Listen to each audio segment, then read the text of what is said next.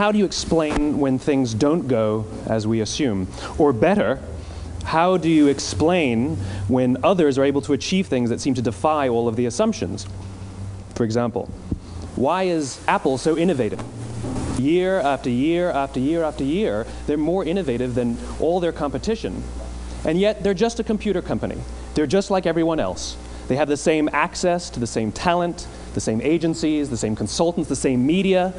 Then why is it that they seem to have something different? Why is it that Martin Luther King led the civil rights movement?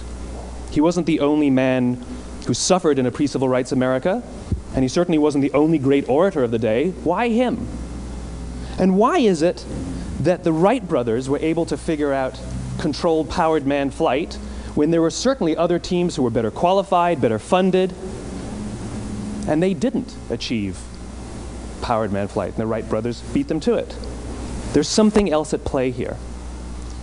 About 3.5 years ago, I made a discovery, and this discovery profoundly changed my view on how I thought the world worked, and it even profoundly changed the way in which I operate in it. As it turns out, there's a pattern. As it turns out, all the great and inspiring leaders and organizations in the world, whether it's Apple or Martin Luther King or the Wright brothers, they all think, act, and communicate the exact same way, and it's the complete opposite to everyone else. All I did was codify it. And it's probably the world's simplest idea. I call it the golden circle.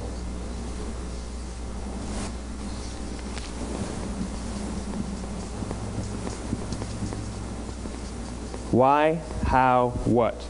This little idea explains why some organizations and some leaders are able to inspire where others aren't. Let me define the terms really quickly. Every single person, every single organization on the planet knows what they do, 100%. Some know how they do it, whether you call it your differentiating value proposition or your proprietary process or your USP. But very, very few people or organizations know why they do what they do. And by why, I don't mean to make a profit. That's a result. It's always a result. By why, I mean what's your purpose? What's your cause? What's your belief?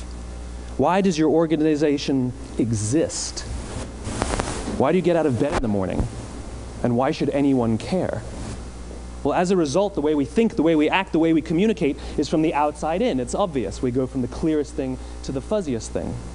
But the inspired leaders and the inspired organizations, regardless of their size, regardless of their industry, all think, act, and communicate from the inside out.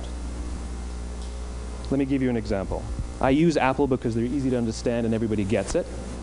If Apple were like everyone else, a marketing message from them might sound like this. We make great computers.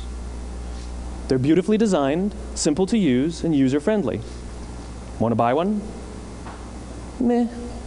And that's how most of us communicate. That's how most marketing is done, that's how most sales is done, and that's how most of us communicate interpersonally. We say what we do, we say how we're different or how we better, and we expect some sort of behavior, a purchase, a vote, something like that. Here's our new law firm. We have the best lawyers with the biggest clients. We have, we always perform for our clients, do business with us. Here's our new car. It gets great gas mileage. It has, leather seats. Buy our car. But it's uninspiring. Here's how Apple actually communicates. Everything we do, we believe in challenging the status quo. We believe in thinking differently. The way we challenge the status quo is by making our products beautifully designed, simple to use, and user-friendly. We just happen to make great computers. Want to buy one? Totally different, right? You're ready to buy a computer from me. All I did was reverse the order of the information. What it proves to us is that people don't buy what you do, people buy why you do it. People don't buy what you do, they buy why you do it. This explains why every single person in this room is perfectly comfortable buying a computer from Apple. But we're also perfectly comfortable buying an MP3 player from Apple, or a phone from Apple, or a DVR from Apple. But as I said before, Apple's just a computer company. There's nothing that distinguishes them structurally from any of their competitors. Their competitors are all equally qualified to make all of these products. In fact, they tried. A few years ago, Gateway came out with flat-screen TVs.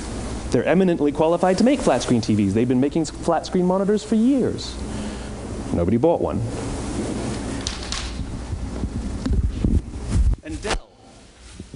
Dell came out with MP3 players and PDAs. And they make great quality products, and they can make perfectly well-designed products, and nobody bought one. In fact, talking about it now, we can't even imagine buying an MP3 player from Dell. Why would you buy an MP3 player from a computer company? But we do it every day. People don't buy what you do, they buy why you do it. The goal is not to do business with everybody who needs what you have. The goal is to do business with people who believe what you believe. Here's the best part. None of what I'm telling you is my opinion. It's all grounded in the tenets of biology, not psychology, biology.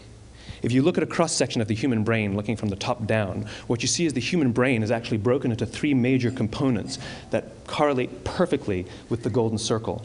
Our newest brain, our Homo sapien brain, our neocortex, corresponds with the what level. The neocortex is responsible for all of our rational and analytical thought and language. The middle two sections make up our limbic brains, and our limbic brains are responsible for all of our feelings, like trust and loyalty. It's also responsible for all human behavior, all decision-making, and it has no capacity for language. In other words, when we communicate from the outside in, yes, people can understand vast amounts of complicated information like features and benefits and facts and figures. It just doesn't drive behavior. When we communicate from the inside out, we're talking directly to the part of the brain that controls behavior, and then we allow people to rationalize it with the tangible things we say and do. This is where gut decisions come from. You know, sometimes you can give somebody all the facts and your figures, and they say, I know what all the facts and details say, but it just doesn't feel right. Why would we use that verb? It doesn't feel right. Because the part of the brain that controls decision-making doesn't control language. And the best we can muster up is, I don't know, it just doesn't feel right. Or sometimes you say you're leading with your heart, or you're leading with your soul. Well, I hate to break it to you, those aren't other body parts controlling your behavior. It's all happening here in your limbic brain, the part of the brain that controls decision-making and not language. But if you don't know why you do what you do, and people respond to why you do what you do, then how will you ever get people to vote for you or buy something from you, or more importantly, be loyal and want to be a part of what it is that you do? Again, the goal is not just to sell people who need what you have. The goal is to sell to people who believe what you believe.